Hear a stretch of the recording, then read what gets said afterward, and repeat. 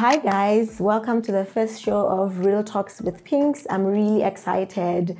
This is our first show and I have a special guest today who is kicking us off on a high note. We decided to bring an author, a Lesotho author, Lineo Matlakala and Talo. She wrote a beautiful book called Tales of a Barren Woman, and I would say you must go out there and get the book. It retails for 150? Yeah, 150. If I'm not mistaken. So Medino, thank you so much for coming to the show. Today we will be discussing the two topics that you are discussing in here, which is infertility and also miscarriages. So can you please just introduce yourself to our viewers? Imang Medino, Medino, Matlakala. Hello. Okay, thank you for having me. Kabo Kutwane felt I can say Lineo Matlakala Mtalong is a women's rights activist and now an author. So this is really exciting. I was so excited when I saw your book. You're officially an author. I am. Yeah, so we will be talking about the book, but going deeper into this topic that you talk about in the book, because I think it's a really important topic that we generally don't discuss in our society. So the first question I'm going to ask you is, what prompted you to write a book and why this title? It's actually a funny story. Not funny, haha, but at the end of the day, it's a funny story. Because I was walking out of some shady place, in my hand, and some dark concoction I was supposed to drink, and certain things I'm supposed to bath with. And I didn't understand how I got there. So I just stood there like, oh my god, how did I even get here? So that's what the ritual saying so that's where the idea actually came from. I was like, okay, let me actually write this book. Time goes by, I read a few chapters and then I neglect the idea. And then I went to Mandela, Washington, and I came back, was full of life. I was like, okay, I advocate for the decriminalization of abortion in Lesotho. New strategies, new plans, this new network.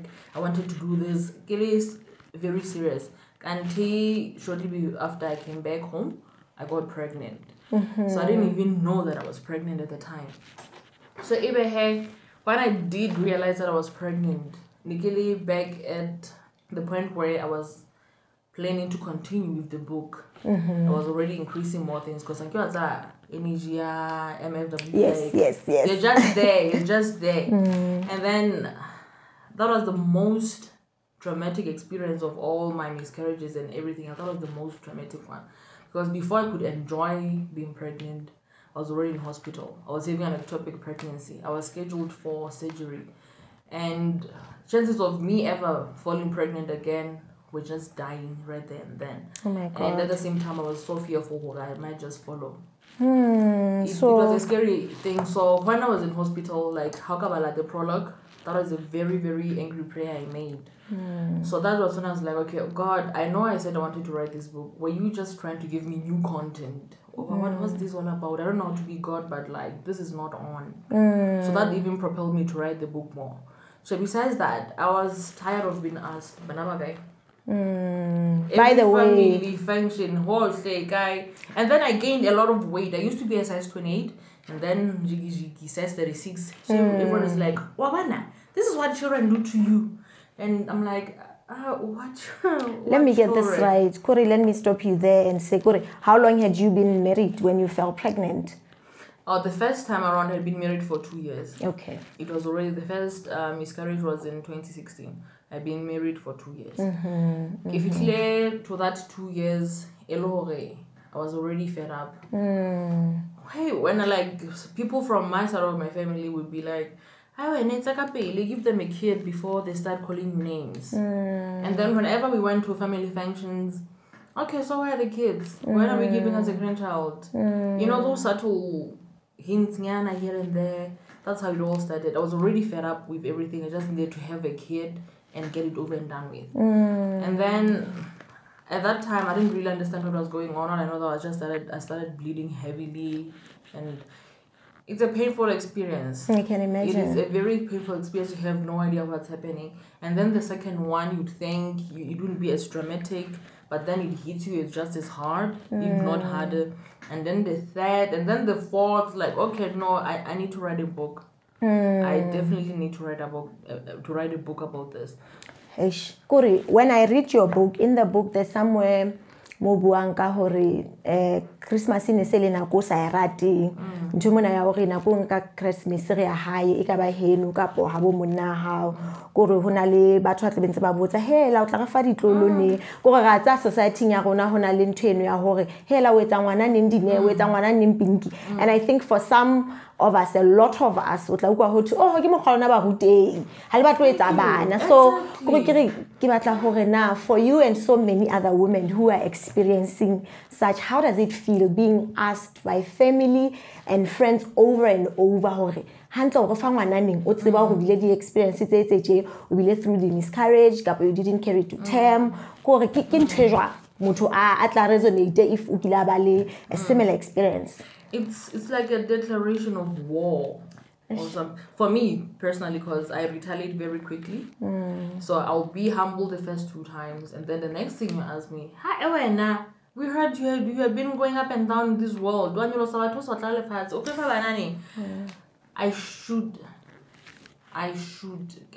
give you hell. And now it's becoming your defense mechanism. Exactly. Because you feel like you have to I've become so petty. It's hard to believe that I've become so petty. And that's so this one elderly woman was asking me, she's my old teacher.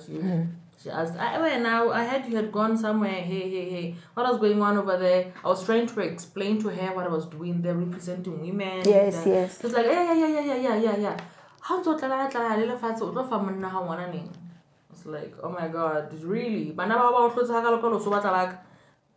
not naturally that kind of a person, but I become so defensive. But for some people, it differs individual about. Some people, they just get crushed. So I choose not to be crushed. So my defense mechanism is just to retaliate and be nasty. But I'm working on it because sometimes people, in as much as they're being hurtful, some don't even know that they're being hurtful. Some are intentionally hurtful. And I think most people are unaware. What do they mean well? They'll be asking, I say the biological clock is ticking. We understand you're following your passions, but are you aware of certain things? Because as women, some of the experiences that we go through is that because you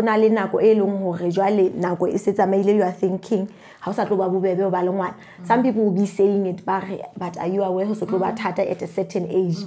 But you experience how because you don't have a Facebook. But we are so happy that you wrote the book because now other people will know. So is this the story of many other women? Because Hakibala, there are about 3 characters, if I'm not mistaken. So are the 3 characters representing people who are also telling a similar story as yours? Okay, so this is a story of me and 2 of my friends. Oh, okay. But Harikarola into different women that appear in the book. Some of the stories that the ruler goes through are mine, but some of her experiences are someone else. Ooh. Because in as much as I was ready to just open up, it's not cool for some people to find out the impact they had like that. So I was like, okay, let me educate them first. Okay. And if I still don't see a difference, I'll just write my story, just me only. And then you can get to learn more. And that day you said this, I didn't like it. So I just didn't want, I needed this to be educational. So I felt like if I wrote it solely about just me, it would be an attack to some people who may or may not have realized the impacts of their actions. So I said, okay, let's start off easy. Let's educate. Someone should read a certain part and like, oh, okay, baby showers, okay, that was me. I really shouldn't have done or said that. So yeah. So in a nutshell, you wrote the book to educate people about infertility and the issue that some people have miscarriages, they're still trying to have babies. So Kori, what would you like to say to people who may sometimes mean well and be asking about such a topic? Kori, what are the nice things to say to people? Because sometimes you say those cruel things unaware, because somewhere in the book you talk about people are referring you to church. And I could identify that as a Christian. As mo pholosa na go ngotla re ke kopa o ye mo profeta o ye ntate mo hoti mamang o la ka thusa mama. And then we genuinely sometimes meanwhile motho e mong hore e ya ho ya ne tsa mo peita tsa mo etsa tjena no a moriana wa ne unaware hore you've literally tried everything and all of them had ya sebetsa. And now they keep prompting you to try and try. How does that feel? That thing, go there. Let me just first start off the people who mean well, because at the last chapter, I classify it all. Yes. Yeah. These ones who hurt you unaware that they're really hurting you. Give an bad recommendations. You know, I know a sister's friend who went to a certain datin Tony and did this, and now she has 7 kids. I'm pretty sure they mean well. Lenaka Kelonia High, honestly, she believes that. So to them, like, before you can suggest that kind of thing, would you please find out the person you're talking to, in what space of mind are they in?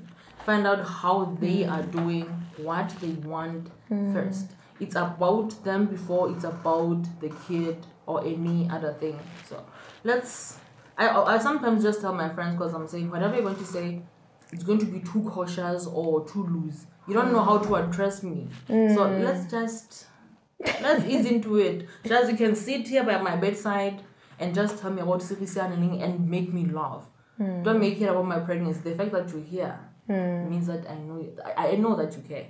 So let's be sensitive enough to know because na going how badly all the time to be, oh, how are you feeling? Because pity patinyana. Exactly. So sometimes you batla fela hore hey la ukila ka shebella into just ease your mind off, because batho ba tswana it becomes better the more I keep talking about it. La batho ba ntse ba nhlwela ebe mong ihlile they just wanna cry ha qeta hole I'm one of those. Okay, I'm done. Okay, now let's move on.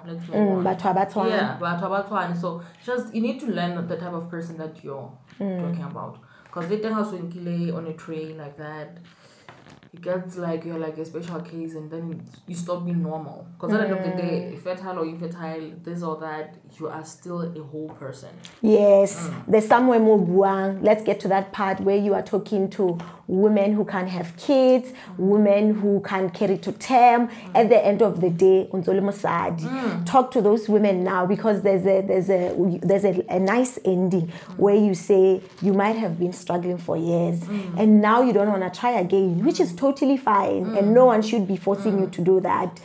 Talk to those women who have tried everything, but now they are ready to say, this is my story, I'm a whole person, I cannot have kids, and it's fine. Okay, what I would say is find out, we get our friends with the gynecologist, we need to be up there. When you're dealing with life cover, insurances, visits to the gynae must be on the top 5 things every woman should have. Know about your body, know what's happening, even before you commit into someone's life. Have a pap smear. Have a pap smear every year. Be just. So please know about your body, understand your body fully, and then know that whether or not you can have a kid, whether or not you want to have a kid, you're still as awesome as ever. You're still a whole person, and you matter, and no one should tell you otherwise. And if you feel like you can keep working. The last part that I did not ask you about, how are you walking the journey with your partner throughout the miscarriages, telling your story? How has he been supporting you? Because sometimes we neglect what we dad, but it's important to walk the journey because they're now affected. Okay, so for him, I feel like he was going through the worst.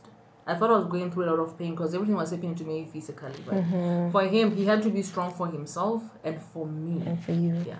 But he stopped trying a very long time because I felt like I owed it to him. And whenever he showed support, I would feel annoyed.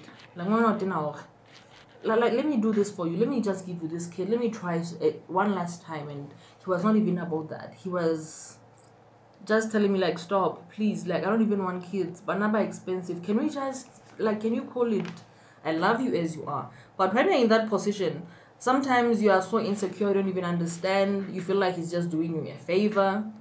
But I learned the hard way after I had actually asked him to say, okay, love, can you please, like, I wouldn't mind even if you had an affair, had a kid, I wouldn't mind, but actually you would mind. And he walked out.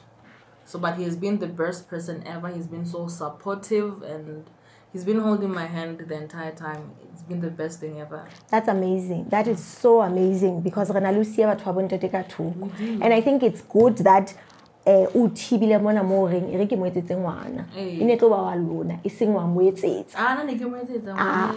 think that's where we are so wrong as women, alone. And it's so nice when you have a supportive partner to walk this journey with you. And I do pray who are going through a similar experience have partners who are holding their hands and walking this journey with them. Thank you so much for sharing your story. I'm so happy that you were able to help so many other women. So can you tell them? Oh, okay, so I'm still working on my story to be a bit more distributors, but right now you can still only get it who Takani Retabile Shal, the publisher. Okay. From Lipstick and Scars. I will share her contacts on Facebook. Okay, I think we'll also share them on the video down there. But okay. Thank you so much. Share stories in taboo for so many times in our society, and I'm so happy Thank you so much. Thank you to everyone who's watching the show. See you in our next episode. Thank you. Thank you.